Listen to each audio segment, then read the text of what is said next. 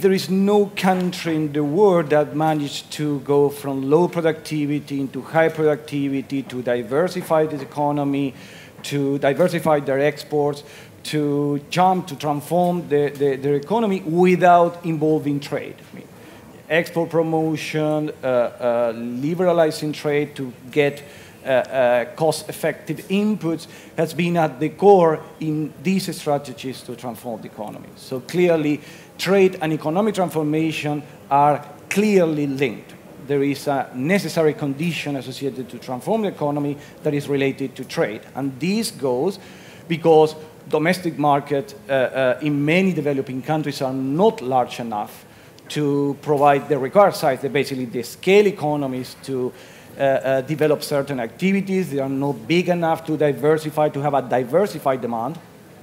And competition actually to provide cost-effective inputs in goods and services.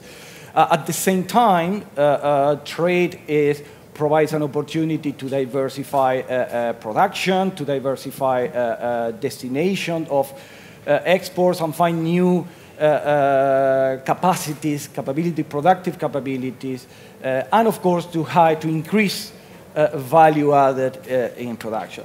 There is one thing that is related to how trade and economic transformation operates, is that if economic transformation has been successful, we observe that the production and structure is more diversified. So there is a sort of chicken and egg, but at the end, what matters is the relationship of trade. You can enter into trade and transform, or basically if you transform, you also will exhibit more trade. Current negotiations could have contributed to economic transformation, we could say at this stage probably, but basically, clearly, there are some of the issues that were under discussion have important implications on how to create production, create export opportunities, by basically removing some distorting practice that make currently uncompetitive many of these sectors, specifically in agriculture, in fisheries, and on e-commerce as well, though there are many opportunities, in some cases for small states, specifically on e-commerce, no mention fisheries, where clearly they can help to increase productivity by increasing the output at the exports from efficient suppliers. So the removal of distorting practice will increase the output from these efficient suppliers to raise global productivity. And of course, this operates under a healthy multilateral system where the three legs of this system, that basically the dispute settlement body, the progressive trade openness, as well as the rule-based disciplines, are the key elements of this system. So these disciplines operate within that framework. So specifically on these issues, we have been doing some work, and specifically we look into the agriculture, how introducing reductions in the current levels of domestic support, addressing the public support, the use of public support, the price support mechanisms to build public stocks, and the special safeguard, how that affect economic transformation. And clearly, this is an opportunity. It is an opportunity to help to increase prices, make activities profitable and productive in many developing countries. Specific, for example, in the case of public stockholding, we are not saying that countries shouldn't be using stockholding. I mean, clearly there are disciplines that can be used within the WTO to buy stocks and use to distribute the individual. The use of price support mechanisms affects the productivity in the country that provides the support, but also in other countries such as Bangladesh or Cambodia, that the economic the transformation opportunities are affected by the distortion that the price-based mechanisms to build public stockings is used. On fisheries, clearly fisheries is something that fishery subsidies a bit grind my gears in the sense that fishery subsidies are very bad, very inconvenient. I mean, these are subsidies to move fleets to the other side of the world, in providing, in many cases, a quarter of the fishery subsidies are on fuels, there is no renewable energy. In many of these cases, this is supporting illegal fishing. So basically, fishery subsidies affect fish prices and make reduce the transformation opportunities in many countries, many of them specifically in the small island states, where actually the diversification opportunities are particularly reduced. So actually, this is constrained even more their transformation capacities. The digital economy, and specifically on e-commerce, is another area where there are big opportunities for developing countries to transform the economy. This is not only we could think of broad discussion, general discussions about global disciplines about how data is managed, thinking about data localization or privacy law, but basically even policies that countries can adopt themselves by reducing tariff and protection on e-commerce goods or goods that could be digitally traded, can have important effects on economic transformation and on trade. So clearly, these are the issues that are under discussion at the ministerial, may have important effects on the poorest countries. Of course, these countries will require additional support to actually grasp that opportunity. This is not automatic. It's not just that by doing that, these countries will manage to transform the economy. But clearly, these are the opportunities that these countries can take. This in the context of a renewed commitment on the support of a rule-based trade system, including a strong dispute settlement body. Okay, thank you. Thanks very much, Max. That's been really helpful introduction. So to think around the importance of trade, but also thinking really about the current negotiations and how they might contribute to economic transformation. Of course, some issues are more likely to conclude than others, but I think the evidence is beginning to build up around, for example, e-commerce, that can be really important, and also just to think about the fishery subsidies. I think it's a really good point that Max is making. It has implications for development, harmful implications for development. It's also harmful for the environment. This needs to be thought through in much more detail.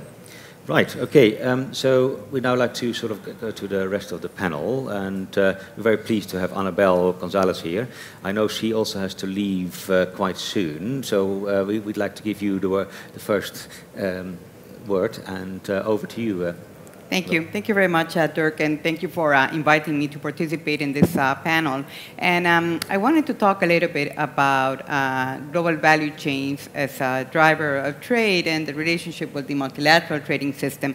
But I'd like to, before going there, I'd like to take the last point that Max was making in his great presentation about the importance of a dispute settlement, a strong dispute settlement system for developing countries, with a clear example of how this is not only true, but it can also be very supportive of economic transformation in developing countries. And I'll do that with the example of my own country, Costa Rica, which is Costa Rica, some 20-something, 25, 30 years ago, was basically a country that produced coffee, bananas, a little bit of sugar, a little bit of beef, and that was mostly it. After an important economic crisis in the early 80s, it began to think about how can it transform its economy. And one of the first ideas that came to mind was to attract, as it happens quite frequently in a number of countries, to attract investment in the textile and apparel area. So it began to attract investment, and it became quite successful. At that time, China was nowhere to be seen in the scenario. This was the late 1990s, or mid 1990s, late 1990s, and other countries were not that much there. So the country became quite successful and started exporting to the U.S. And when it, at some point, it reached the $100 million exports in textile and apparel, which was a very important number for the country, all of a sudden it confronted a restriction in the U.S. Because U.S. Domestic industry was interested in that the plants that were established in Costa Rica would use U.S. fabric instead of fabric brought elsewhere. So they established a restriction that Costa Rica challenged in the WTO. It was the first case that a small country brought against a large country once the WTO was established, and Costa Rica won the case in the dispute settlement system, and a year later the U.S. withdrew the restriction. And this was very important for the continued growth of the apparel sector in Costa Rica and the continued possibility to attract foreign direct investment. So I wanted to share this because this is a very practical example of how a strong dispute settlement system works for the benefit of developing countries who are trying to transform their economy. So I want to link this with the point about global value chains that I wanted to make, because global value chains are indeed a way of transforming the economy. It's a driver of growth and sustainable development for developing countries. It creates opportunity to diversify the productive structure and participate in global trade. It enables the flow of knowledge and technology. They can boost productivity in agricultural, manufacturing, services sector, and of course it can generate jobs. And we know, of course, that a lot of developing countries have used global value chains to participate in trade. Of course, we know the very successful example of China, but there are others as well. Lesotho, Bangladesh, Ethiopia, for instance, in the apparel sector today, Honduras, Southern and Eastern African countries in the agribusiness, electronics in East Asia, medical devices in other countries in Latin America, and also in services, Philippines, India, Argentina, Jamaica, countries that have are all participating in global value chains. Now, while global value chains allow countries to trade, they present, I think, 4 features that set them apart from the traditional production and trade. One is the customization of production. Second one is a sequential production decisions going from the buyer to the suppliers.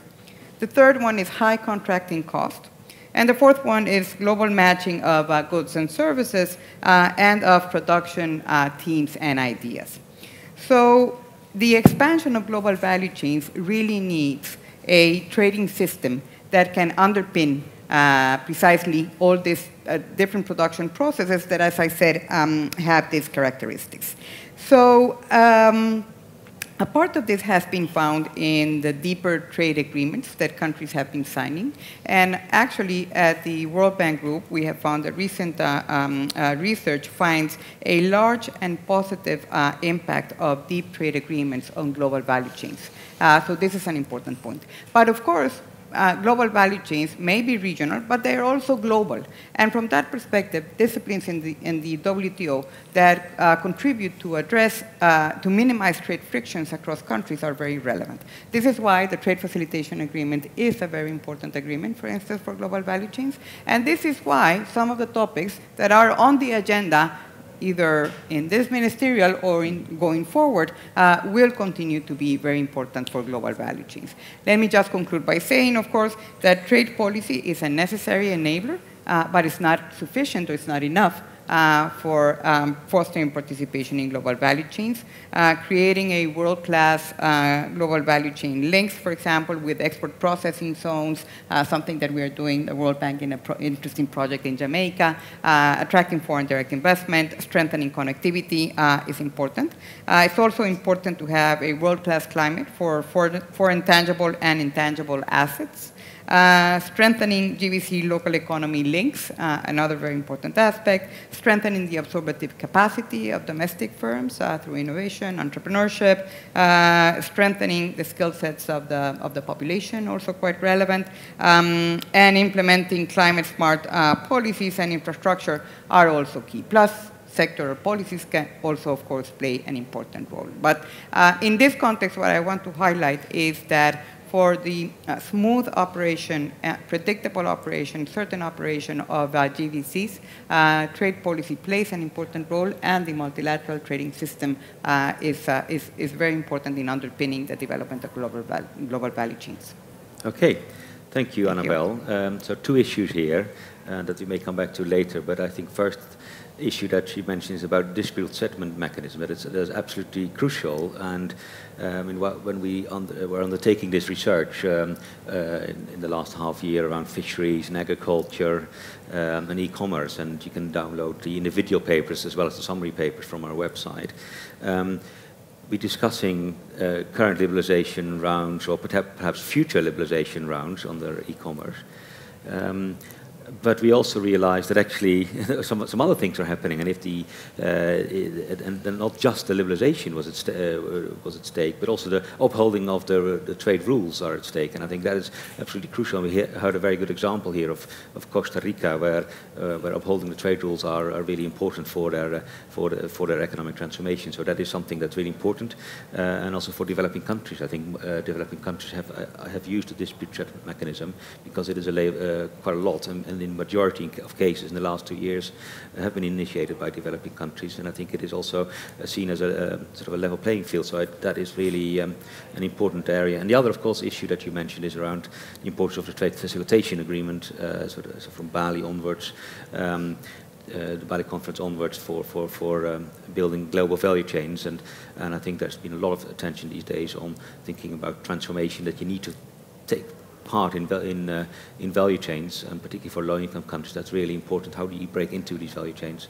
And it's good to hear that these agreements are actually helpful for that. Very good. Thank you very much, Anabel. Let's go to Andy McCoubry from the Department for International Development. Thank you very much, and thank you to ODI for inviting me today, and also for this paper.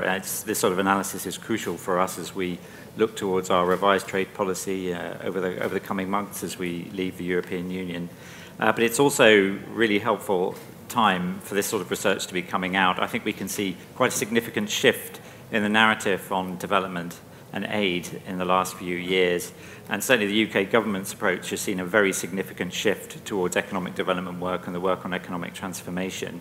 So while work on health and education, of course, remain extremely important, we really have made a major move towards investing in economic development work and our portfolio there.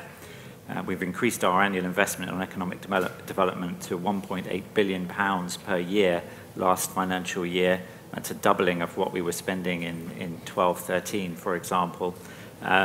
We've started to invest in a whole range of new programs, looking at commercial agriculture, manufacturing, infrastructure, and reinvesting in some innovative regional programs, looking at value chains, for example, like Trademark East Africa, also in the last few months and year or so. We're also trying to shift some of our multilateral support and major investments as well. We really value our partnership with the bank. We're the largest investor in IDA, and what we've been doing with the bank is to really try and focus some of that work on economic transformation and growth to really leverage that change. And we're really pleased that the bank is working so closely with us on that. And we've also made a major investment into CDC, which is our DFI. Over £4 billion worth of investment over the next 5-6 years in patient capital, which is imperative for creating jobs and tackling some of those hard investment questions in some of these riskier environments. So we're scaling up when we're really investing in our people as well, our capabilities, and we've recently published this year our first economic development strategy to show the strategic shift that we're trying to make in the UK government's approach to development in this area. So we really welcome the push in this area, but particularly some of the issues on this report. Reducing distortions to trade is particularly important for agriculture, and I'd like to support what Max has said. We're trying to help shift incentives to produce where it makes sense to do so. And I think some of the examples in the paper, for example, around cotton, where we've really seen very little progress in the last week on this, but I hope we will in the coming months. But you know, where the odds are really stacked against some of the C4 countries, for example. And the fisheries example has already been made. Again, I hope that the door is open to some negotiation on cutting subsidies for fishing, and particularly subsidies for illegal fishing in the coming months after this conference, because it's vital work that needs to be addressed. But participation in the economic world is not just about tariffs and subsidies. We do need, as I think Anabel has said, this wide range of investments, a portfolio approach, and all of these types of investments are in the right place. And I think one of the things it's not everybody's favorite economist, but I was reading some work by Born Lomberg recently. If you're looking to do development, if you're looking to work on poverty, if you're looking to work on reducing suffering, if you look at the returns on investment for where you put your money as a development agency against health, education, even humanitarian work, the return on investment in trade and aid for trade literally is off the chart. So this is the place to be if you want to be working on poverty. The final thought I might leave with you is something that the chair of the conference has pushed heavily, DFID has pushed heavily over the last few years, which is the integration of women into economic development and getting them working in markets. It's something you'll see a little bit more from the UK government, I hope, and indeed Commonwealth countries over the coming months. But I would draw your attention to the high-level panel report on women's economic empowerment. If we talk about liberalisation, that's the next frontier for us, and we must all work hard to try and make that happen. Thank you, Andy. That's very good. And also, just to emphasize the important shift that you're undertaking around putting more emphasis on economic transformation, and that's really welcomed. And it's it's underlined by the returns to investment in aid for trade, for example. And I think that's also where ODI has been doing a lot of work into the importance of aid for trade for reducing trade costs, for example. And you mentioned the Trademark East Africa program, which is an excellent aid for trade program that is helping to reduce trade costs in East African countries. By doing that, you can help countries to diversify their economies and building value chains, regional ones and hopefully also global ones. And that's really important. Very good. Sort of in the meantime, we've been joined by Lucio Castro. Welcome here. We've had a range of presentations and comments, and so two development agencies have already commented on the paper by Max, so Anabel from the World Bank and Andy from the Department for International Development. I'd now like to shift to the second set of comments, and that's more looking at the country's perspectives on economic transformation and thinking around what the role of trade has been in economic transformation in these countries. And then, of course, we want to marry up in the discussions around how the trade agreements have helped these countries as well. Very good. So let's first go to Patricia Francis. Over to you. Thank you very much, Dirk, and thank you for the invitation to be here today. I'm very pleased to be part of this panel. I think economic transformation is something which is not unique to developing countries, and of course we hear large countries today talking about the inequality of trade deals, and I have to say to them, welcome to the club, because we thought we were unique in the developing world, but now it's something which seems to be all over. Coming from a small island developing state, we always felt we were unique in the sense that we didn't have much to offer when we went to the table, but still we were at the table, and we continue to be at the table, and we think it's very, very important.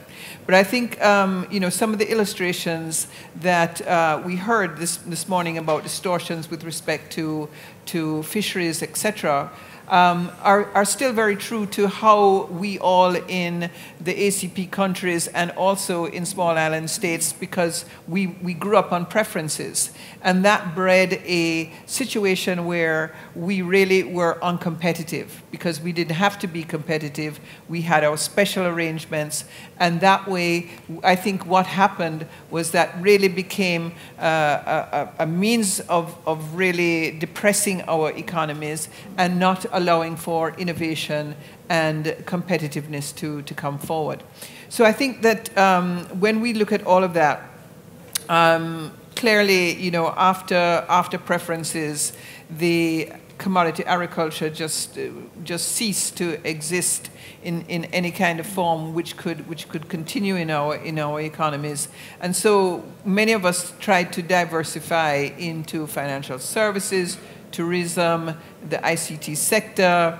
And I think, you know, when you add to that the vulnerabilities that we have with respect to climate, etc., you found that our governments were having a very hard time in making this transformation from commodity-based economies to competitive economies that were competing in these new areas.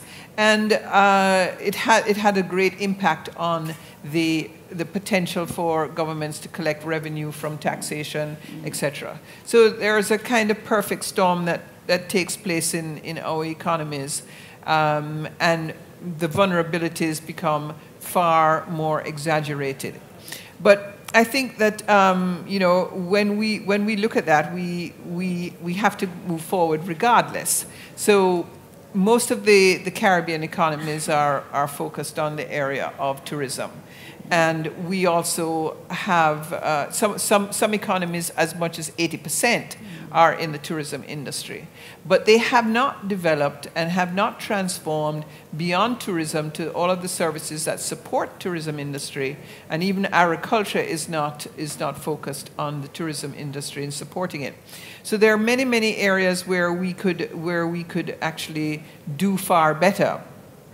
But I wanted to give a quick example of what we could possibly do, or what we haven't done, from our sports industry, because Jamaica, for example, has a sporting prowess, which the rest of the Caribbean does too. But I remember back in the days when we were leading up to the Olympics in Athens, I was traveling in Europe and saw a Jamaican flag on Galeries Lafayette, which is a big department store in France. And I went inside because in those days I was, like Anabel, responsible for trade and investment in my country. I said, what's happening here? And when I went in, it was Puma having a promotion on Jamaican, a whole line of clothing with a Jamaican flag. I went to Brussels, I saw the same thing, London the same thing, New York the same thing. And when I came back, I was very angry, and I said, well, what's happening here? And what has happened was that our Amateur Athletic Association had given Puma permission to use our Jamaican flag, and in return for uniforms for our athletes, shoes and uniforms for our athletes for the Olympics, and 100,000 US for Usain Bolt. So I called them on the phone and I said, no, this can't be right. And they said to me, well, you know, so far our sales are coming close to $1 billion. So I said, well, too late to do anything like a unique product for us. But how about providing us with a village in the Olympics where all of our tourism companies, our food companies can actually display ourselves, and you and I can do something complementary. And of course they did that, and we continue to do things like that in the future.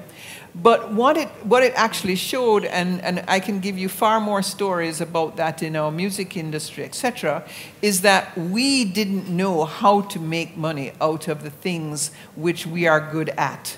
And this is something where we have to learn in our world how to actually take our assets and make wealth out of it. And so, you know, regardless of what you want to to say about where the opportunities are in the Caribbean and in many small island states. It's about our culture. It's about what we can do to transform ourselves and really make a product which is diversified and which is of interest to everyone. So I think that, you know, when you look at some of the other examples in the financial services sector where we are trying to provide some services, well, you know, we are up against the OECD and their rules, but even when we comply with their rules, we're still on the wrong side of the game in that regard. So for us, we have to find what is that unique selling proposition. How do we go in depth into those areas? How do we make ourselves special? And I think that today, with the advent of e-commerce, that we can actually, as small economies, use e-commerce as a means of getting products and services out there which can differentiate us and which, because of our cachet out there, either in sports, music, entertainment, or whatever, we can actually make and have good opportunities in that regard. I wanted quickly just to mention the high-level panel on women's economic empowerment, which I was pleased to be part of, because I think here again, women are critical and important element in our economies to ensure that we find ways to ensure that they actually can move up into these from small industries into more defined industries. And that was a very unique, if you've never heard about it, you should go and look at their website, because they have come up with lots of ways in which you can actually empower your women, and case studies about how others have done it. So I think it's very critical and important in any economy at all that you make sure that your women are doing as well as your men. And I think that there's much food for thought in that regard. So I'll leave it there and be happy to get back in at some other point. Okay, Patricia, thank you very much, and sort of highlighting some of the challenges to transformation in the Caribbean, but also well, saying that the e-commerce discussion may help countries like yours to transform into the future. So putting a lot of faith in that, which is good. But also saying that there are challenges to transformation that are global issues here, and that also developed countries, and that's where you started out with, also have challenges of economic transformation, and maybe it's not at country level, but in particular regions. I mean, I live in the United Kingdom, so for example, in Northern England, I wish there had been more economic transformation, more job creation, so that there had been more support for trade, for example, and I'm sure the same would apply in the US, and I think it's really important to think about the type of transformation that you encourage with trade, and also think about what are the complementary measures that you can put in place in a country, and also think about some of the social groups within this context, and highlighting in particular also the contribution that women can make to transformation. Both Andy and Patricia were mentioning that. Now, I'm sure we're going to hear more now on the sort of the political nature of economic transformation in Argentina. But I think it's a very interesting story to hear around how your ministry has come about, or your secretariat has come about, because it is focusing on transformation. And also it will be very interesting to hear how Argentina is using trade to contribute to economic transformation. Over to you, Lucio. Okay, thank you all. Can you hear me now? Yeah. Thanks for the invitation. It's a pleasure to be here. Let me first try to outline what we think in general, what's the road ahead for Argentina. We think that the main objective of our government is to become a normal country. Argentina has to become a normal country. And we consider that Argentina has to be a developing economy. We are a high middle income economy. And the road ahead of that, we can divide this in terms of our term in government. We have been only 2 years here in the government in Argentina in 3 different phases. The first one that we call the normalization of the economy, trying to tame inflation, going back to international capital markets, eliminating the myriad of export restrictions that we have here in Argentina. We're one of the few countries with export quotas, export taxes, all the restrictions that you can think on our own exports, and maybe more importantly, to normalize our import regime. So we basically try to go back to the world in that way. So that was the first phase, and that basically encompassed most of the first year that we were in government. The second phase of our government is kind of encompassed or encapsulated in something that we call the National Productive Plan. The National Productive Plan has at its heart basically the objective of improving productivity across the whole economy. But, and this is, I think, crucial, and that's something is completely linked with what Dirk was saying, we see productivity, improving productivity, as a means for a goal. And this goal is creating jobs, particularly jobs in the private sector.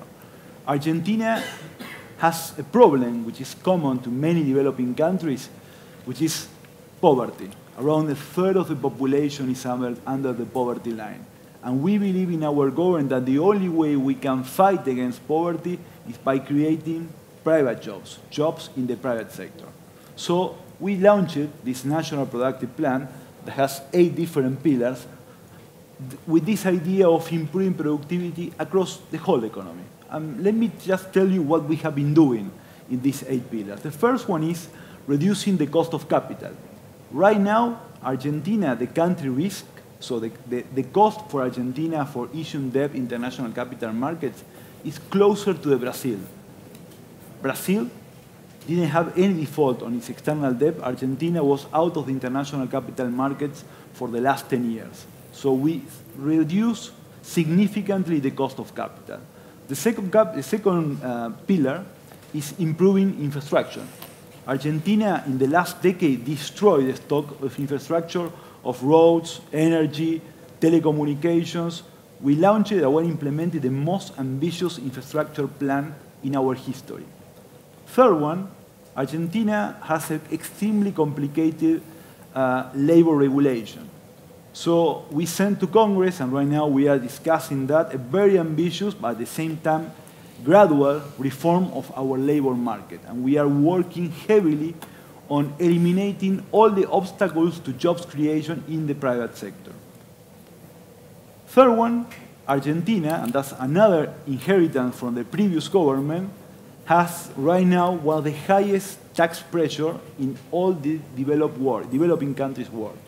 Right now, if you adapt all the different taxes in all the different government levels, the national, subnational, including provincial and municipal taxes, the tax pressure is around 45% of the GDP. So it's one of the highest in the developing world.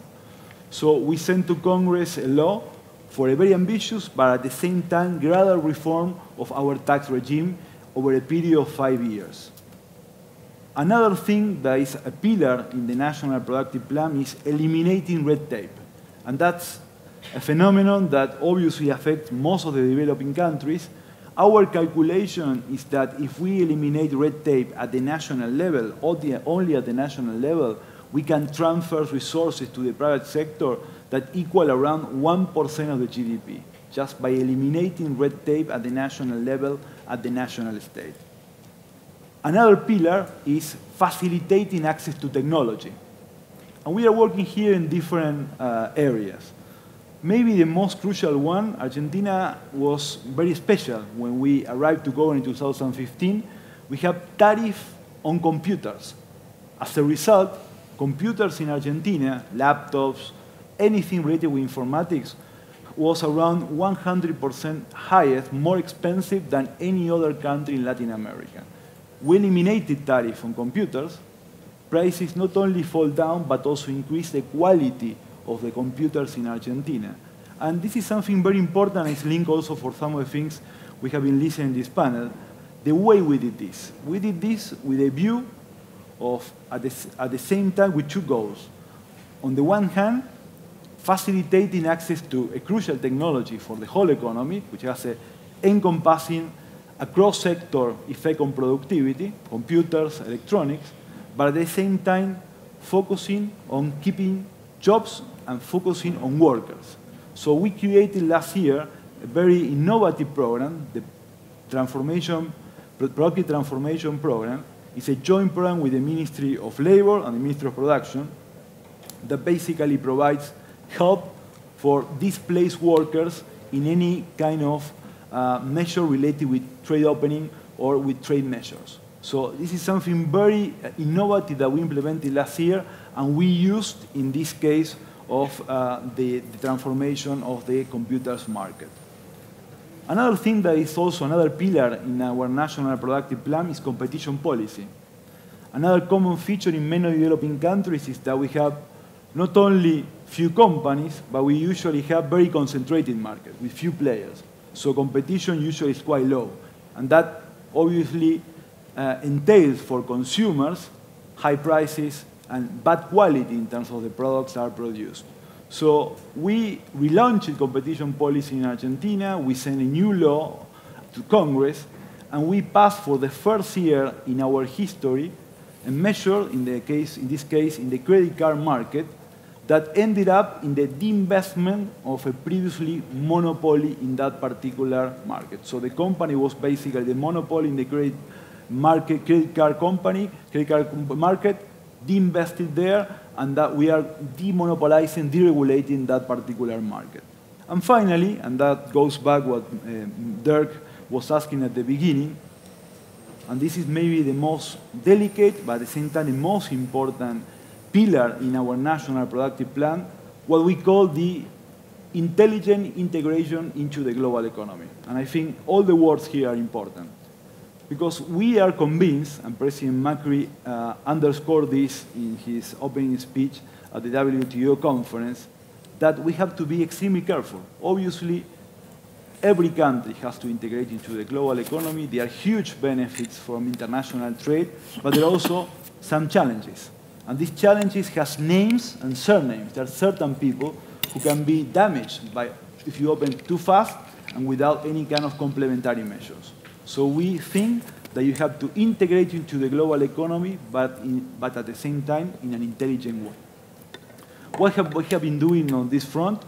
We are very close, I cross my fingers on this, to close an agreement with the European Union, between Mercosur and the European Union.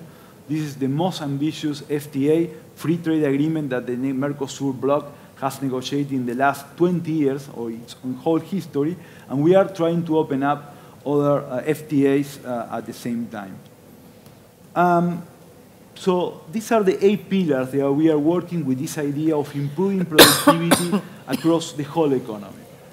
The next step for us, and that's very close to the things that you have been discussing in this conference, is what we call the knowledge economy.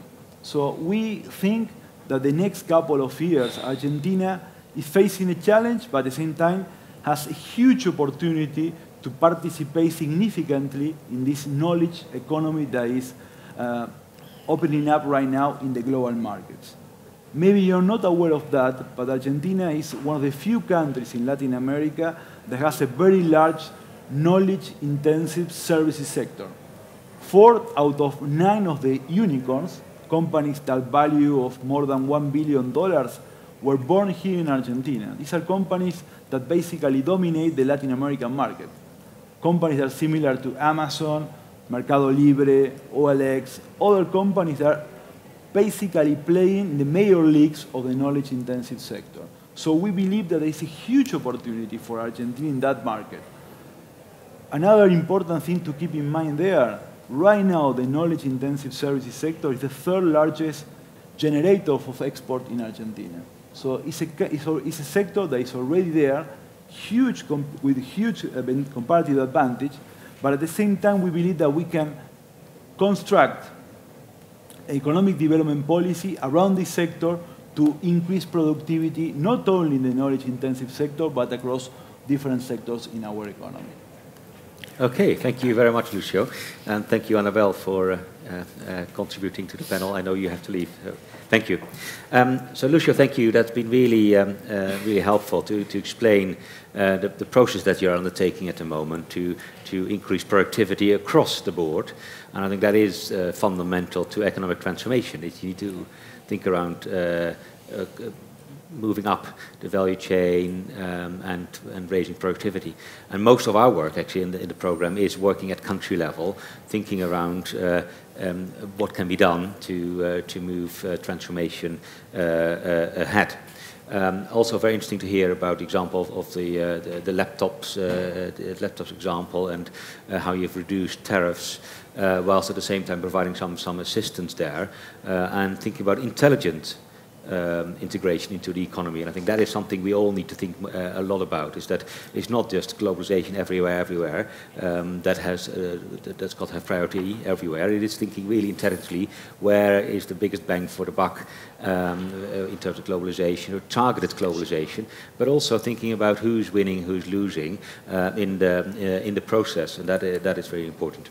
So I think what we've heard is a range of contributions talking around the importance of trade for economic transformation.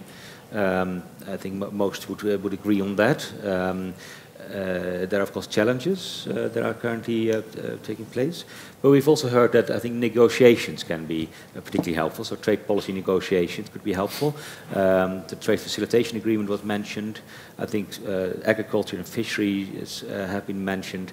Also e-commerce negotiations have been mentioned by Patricia, and I think also implicitly in Lucio's discussion as well. And not just the negotiations I've mentioned, but also the rules that are also important. So Anabel mentioned about the rules. So I suppose, and I think finally we've heard about the sort of the political nature of the process. So we've got quite a few issues on the table here that we can discuss.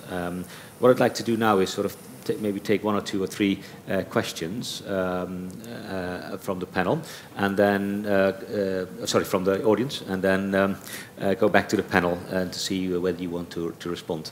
Okay, I think the gentleman here in the front, and then at the back. Well, just a simple question. Maybe you could introduce yourself. This is Murat Yülek. I am the Director of Center for Industrial Policy and Development, Istanbul Commerce University, Turkey. I was just, although I missed, some of the speakers, but I wanted to also hear something about industrial transformation. Mm-hmm. The Latin American countries, they are, exporters of mostly, I can say, agricultural products and so on. At the beginning of the century, Argentina, for example, was a very rich country based on, the endowment of natural resources and so on. And now it's not that rich. And now we are hearing about from Lucio that, there's a new transformation, etc., etc. But where is not only in Argentina, maybe in Jamaica or other countries, where does industrial sector stand in the transformation process? One particular observation, my first time in Argentina, I saw that, it's a very expensive country. I can tell you that it's very expensive, uncompetitively expensive. And part of the reason probably is that I think, although I don't know the statistics, but there must be a huge real exchange rate appreciation. Where does that stand in, for example, Argentina's transformation, including the industrial one? Thank you. Okay, very good. The gentleman at the back.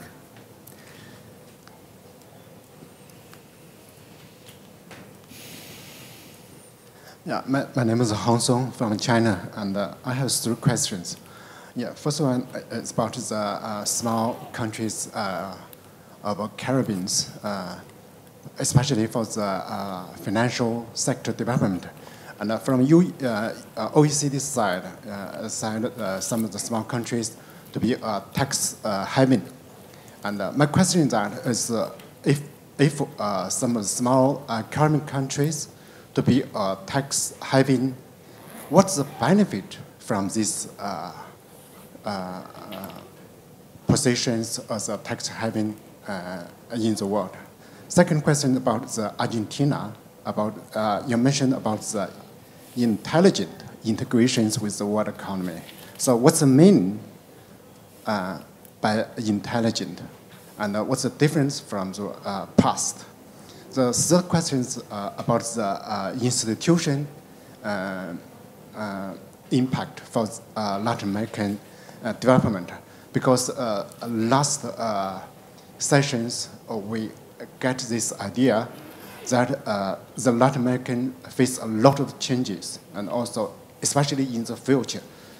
What's the reasons for the challenges? Many come from the institutions. So can this panelist give us the more explanations for what's the meaning and what type of the institutions impact for this regional development? Thank you. Okay, thank you. Lady over here. Thank you. Judith Fessehaye, ICTSD. Thank you for the very interesting interventions. It was very interesting to listen to. I have two questions. The first one is, so for the past 15 years, most of the African countries have been grappling with the big question of what to do with the commodity sectors. Commodity price boom, everybody thought they could do something on economic transformation, not so much diversifying away from the commodity sectors, but using the commodity sectors by developing backward linkages, forward linkages, development corridors. So really for 10, 15 years, all we heard in Africa, but imagine it was a similar discussion in Latin America, was what can we do with the mineral, with the agricultural sectors to actually promote economic transformation. And my impression is that now there is a bit of disillusionment, that maybe countries have not gone as far as they should have, and commodity prices are falling, and maybe the window is closing for these opportunities. So I just wanted to hear your thought on this, especially because most of you have worked in a number of countries, so you have experiences across the continent. And the second question is, discussing about trade, multilateral trade. So the G90 made very specific proposals in terms of how to change trade rules to support economic transformation. What do you think of it? Do you think the trade rules are fine and we should just focus on changing the domestic policy setting? Or do you think there's a problem there in terms of the specific proposals they have on, TRIMS, SPS, TBT, etc.? Thank you. Okay, maybe the final question here, and then we go back to the panel. Kara. Thanks very much. I'm Kåre Jorn from the Swedish International Development Cooperation Agency. A very interesting discussion. My question was slightly similar. Just to add that there's a lot of interest, I think, from especially African governments on the need for policy space to kind of encourage transformation and diversification. And they look with some interest on the sometimes unorthodox policies from the East Asian tigers, and some governments in East Africa, or for example, they have proposed a ban on second-hand clothing to encourage more movement of economic activity into new sectors. Is there any merit to this kind of argument, you think? Is it in complete contrast to the evidence on openness and predictability as a means to encourage trade and investment flows? Thanks. Mm-hmm. Okay, so these are a range of questions covering, I suppose, the whole economy. Thinking around industrialization first, I think there was a question on that. Mm-hmm. And so what is the role of industrialization? I suppose maybe linking it to the theme of this session, and in particular picking also up the last question, I think, around what is the role between sort of trade policy and industrialization. How do you industrialize? What are pragmatic models of industrialization? How do you use trade in this? Or do you close yourself off against trade, for example? Is that the answer? So that, I suppose, is one question we want to raise. The other was around using the commodity sector. So how do you use the commodity sector to transform your economy? I suppose maybe with that comes a real effective exchange rate issue that also been highlighted. And then I think there was an issue around institutions and also tax havens, financial services perhaps, so the issue around financial services. So a range of questions here. And there was the Mitumba ban, which I think would be part of the industrialization question. So maybe Max, you want to go first, and then I just go around the panel. You don't have to take all the questions. You just maybe take just one. No, thank you very much. I think I would take on the issue of the manufacturing sector and the industrial sector. Clearly, this is a sector that is key for reasons that are known in terms of how easy you can transfer use employment coming from the rural sector into the manufacturing sector. It's a key sector. However, and we have a very interesting discussion earlier, is you need to think further than the typical industrial policies to develop the manufacturing sector. Increasingly, the services is extremely important in the productivity of the manufacturing sector. Mm-hmm. So actually, industrial policy increasingly is about to put in place a lot of services, a lot of things that will not be considered as typical of manufacturing to be in place. We have done some work specifically on how the services sector contribute to increase the productivity in the manufacturing sector in developing countries. So clearly, the manufacturing sector remains key, but it's increasingly not only the only sector that you need to put an eye on this. In terms of the sort of the commodities and the distribution, I think that there might have been a story, or I was thinking of, we put it in terms of a Dutch disease type of phenomenon that happened. I mean, and it happened at the same time with, for example, the negotiations in agriculture. I mean, there wasn't too much interest from many developing countries in pushing for negotiation in agriculture in the last 10 years because the prices of commodities were very high. So actually, you don't have the need. I remember when I was in the Ministry of Agriculture here in the early 2000s, is when the mice, I'm looking there because of the board with the prices were around very low. I mean, a third of the price that are today. It was critical getting an agreement on. So it's clear that the story of the dissolution is because commodity prices were too high. We were succeeding exporting countries. African countries were succeeding exporting those products, and they didn't worry at that stage on actually developing the linkages of that sector into the agricultural sector, moving into thinking of providing agricultural services, whether working in terms of developing the agricultural machinery, for example. They didn't have that sort of, that would be my take. And in terms, for example, on the point about the second-hand clothing ban and the mitumba in East Africa, we have been doing some work around that. And, well, clearly is something that you are trying to introduce a ban something that affects the livelihood of many people in those countries, and that at the end of the day, countries don't have the capacity to supply clothes with new clothes in those markets. So actually, what you expect that will happen is that those countries that introduce that ban, when they have an influx of imports of cheap clothing from Bangladesh or China, so at the end, the intention of using that ban to develop your own manufacturing sector was pointless.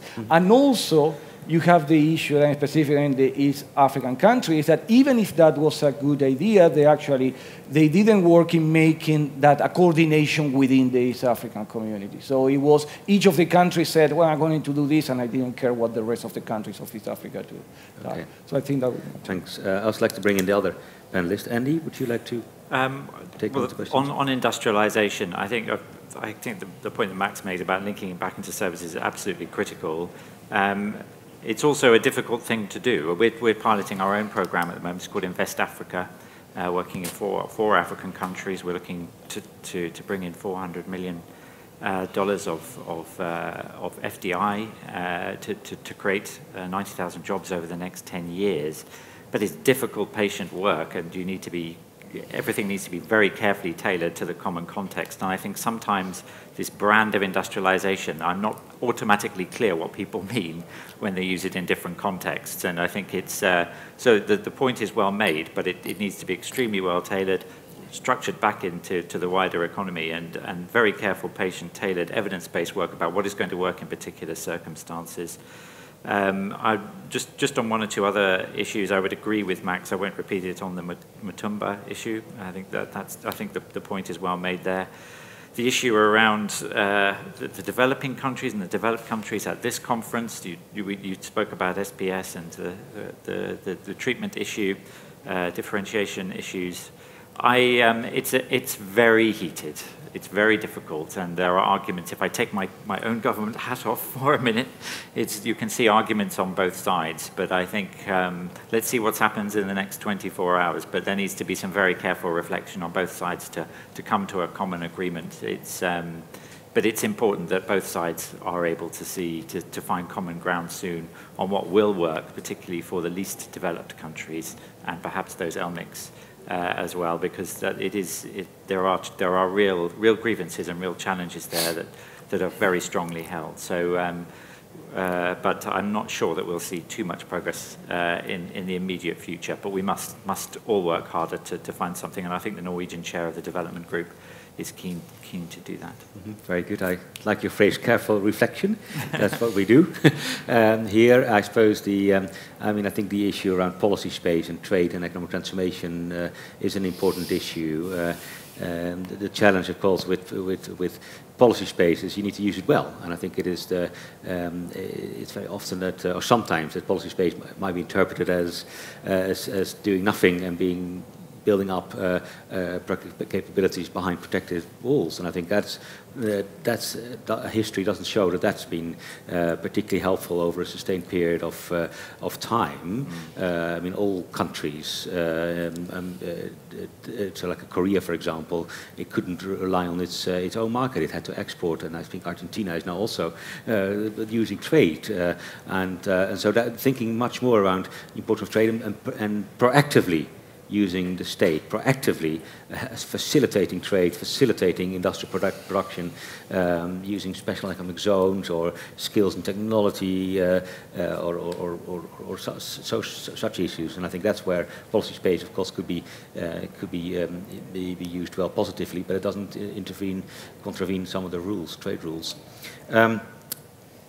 Patricia and Lucio. Well, before I get to the tax haven thing, I would like to say something about industrialization, because I sit on the board of a company that was a purely agricultural company, fully integrated in transportation and distribution. But with the collapse of the preferences, that market went away. And basically, that company has had to transform itself into an industrial force now, using their agricultural base to create snacks. And those snacks are now being sold and produced in the countries where we used to grow bananas. We now make snacks, and we not only make snacks out of bananas, but we make it out of all other kinds of agricultural products, yams and sweet potatoes and all sorts of other things. And so when you look at the value of the company today, the value of the company today has increased, and what used to be the shipping and distribution network that we had has now been transformed into a logistics company, which is providing logistics not just to the agricultural industry, but to a myriad of industries. So this is why I believe that the preferences were something that restricted this development, because you are very comfortable in the space of being in commodities, and so I say to when we look at Africa and what is it that Africa has to do in terms of transforming its own agricultural base into an industrial force.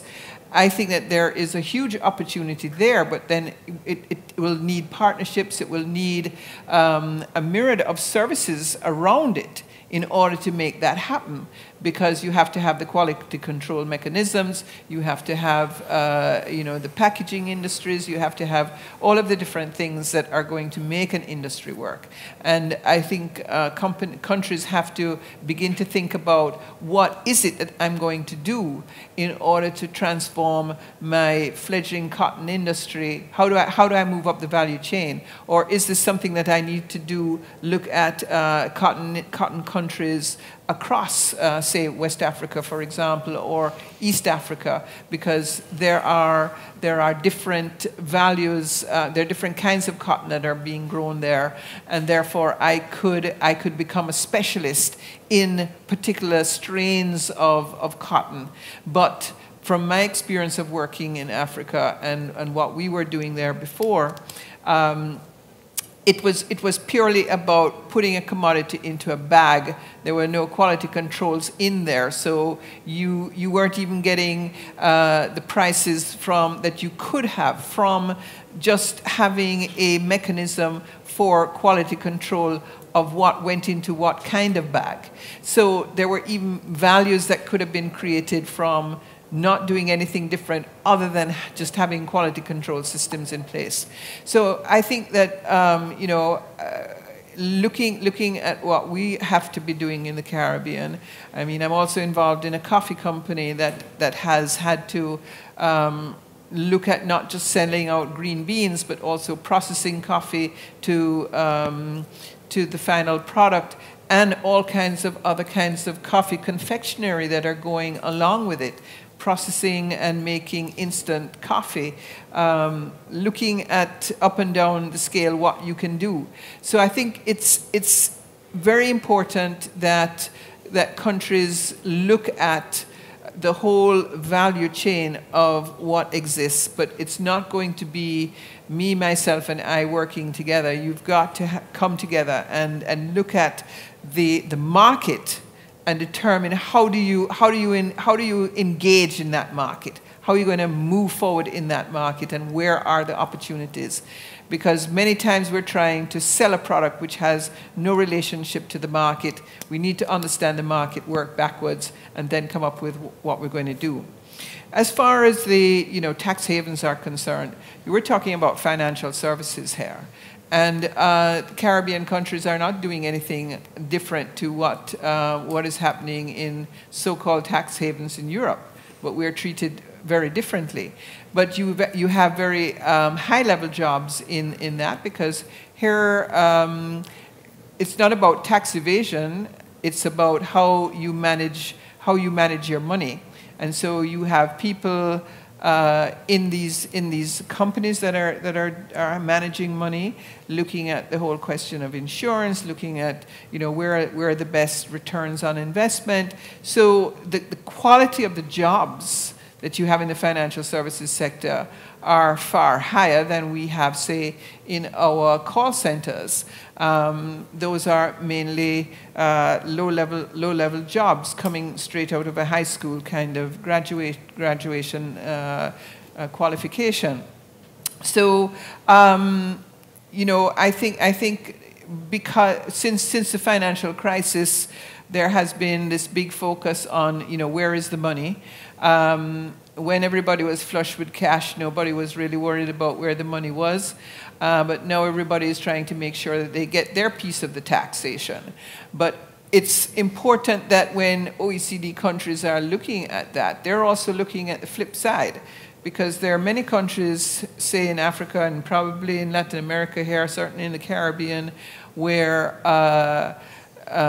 money is being siphoned off into the United States, into England, into Luxembourg, into Switzerland.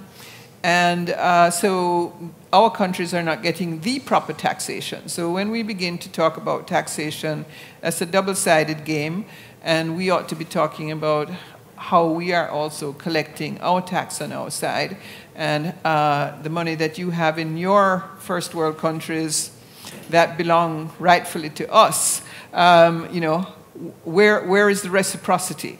So it's not really an equal game that's being played. And there should be more dialogue on this, because of course certainly what's good for the goose is good for the gander, and we would like to see real reciprocity and real transparency in the financial markets so that we can all benefit and that we have a level playing field. Mm-hmm. Patricia, thank you.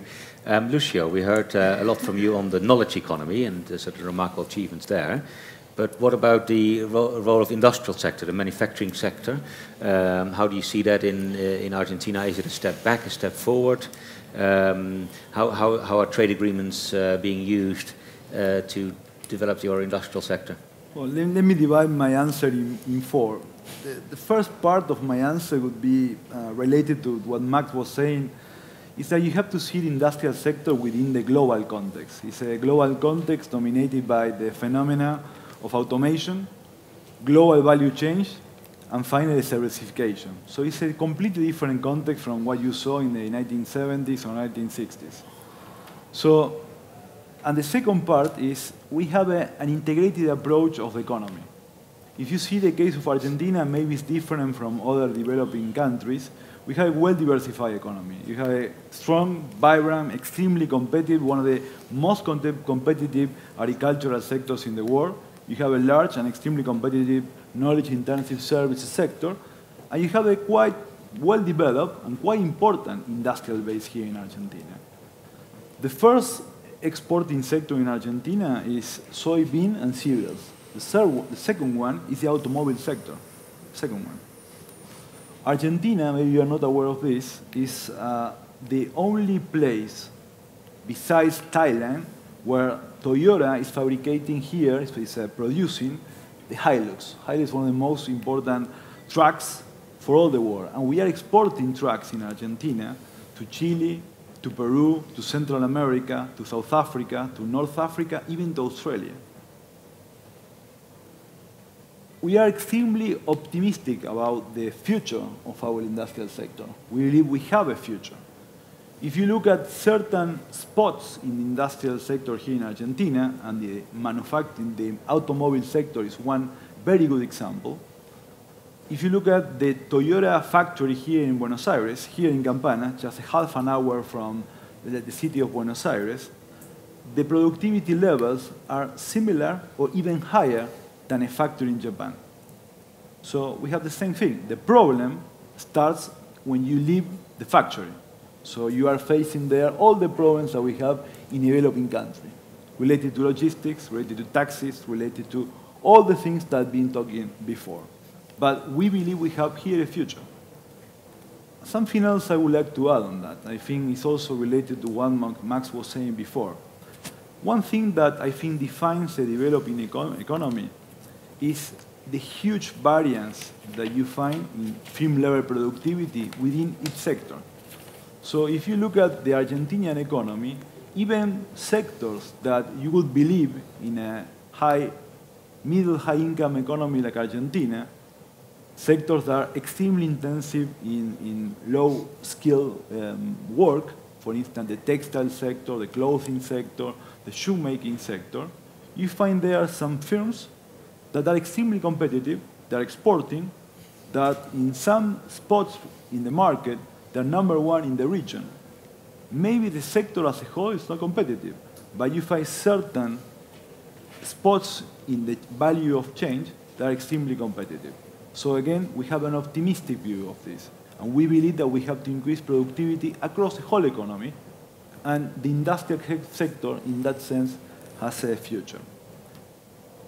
I think the final response to that particular question is what we should do in terms of policy. Well, some of the things we have been doing, I described that before, but I think we have two priorities for the near future.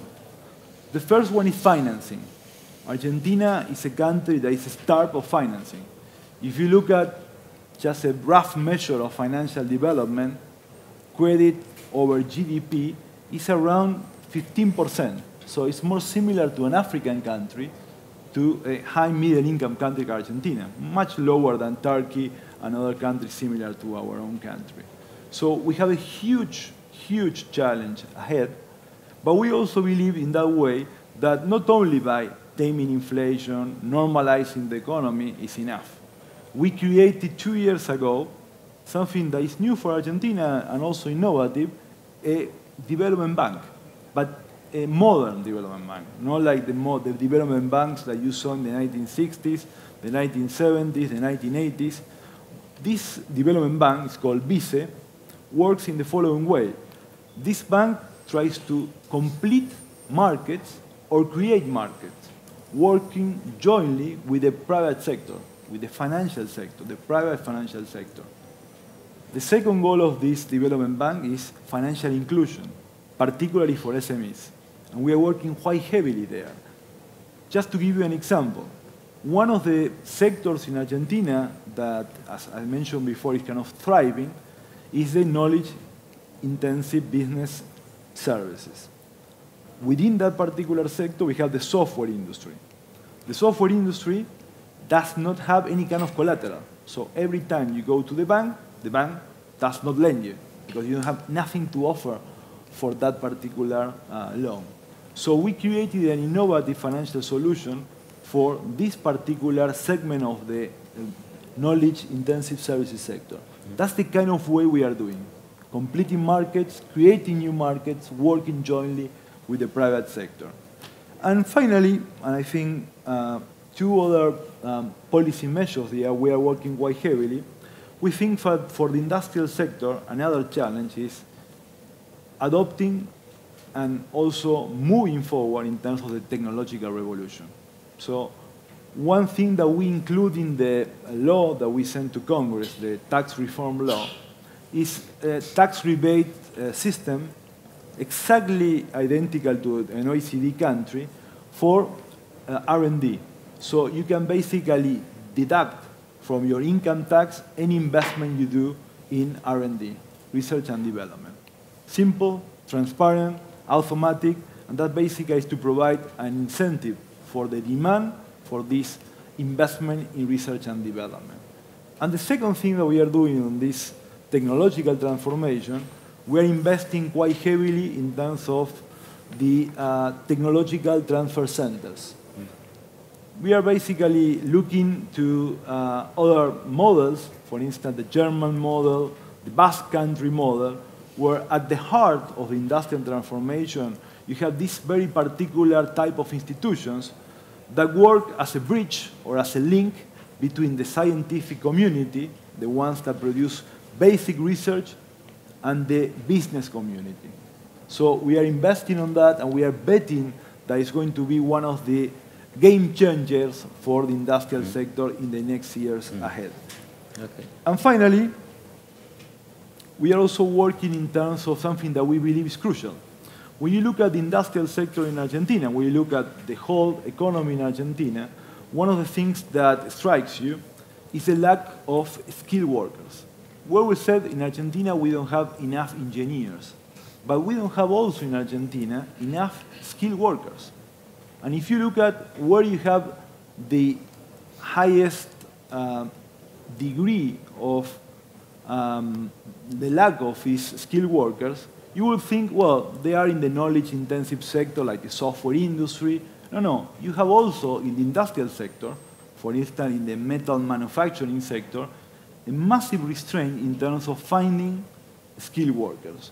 So in the labor reform law that we sent to Congress, we are changing the whole system for providing professional training, because we think that one of the huge challenges, not only for the industrial sector, but for the whole labor market in Argentina and in other developing countries, to basically face the challenge of automation is how you adapt the labor force to the demands from the private sector in terms of new skills. So that's something that we're... And let me just finalize one thing on the intelligent integration into the global economy. And I think that's a very good question. It's not so difficult. I think we believe that we have a different approach to the integration into the global economy in comparison to other times or other governments here in Argentina. We don't have a naive view on that. We believe that, again, the integration into the global economy is a tool for a mean. It's an instrument for a goal. And that goal is poverty reduction. That goal is creating jobs in the private sector. And therefore, we believe that the defining feature of the Argentinian economy right now is low productivity. We have some sectors, some regions with very low productivity, and therefore we have to be extremely cautious and gradual in the way we are integrating to the global economy to focus, obviously, always on jobs, not only protecting jobs, but most importantly, creating new jobs for our population. Okay, Lucio, so as the host you had the final word, so we have 1 minute left. I suppose I'll summarize briefly, or maybe I shouldn't attempt to do that in the time available.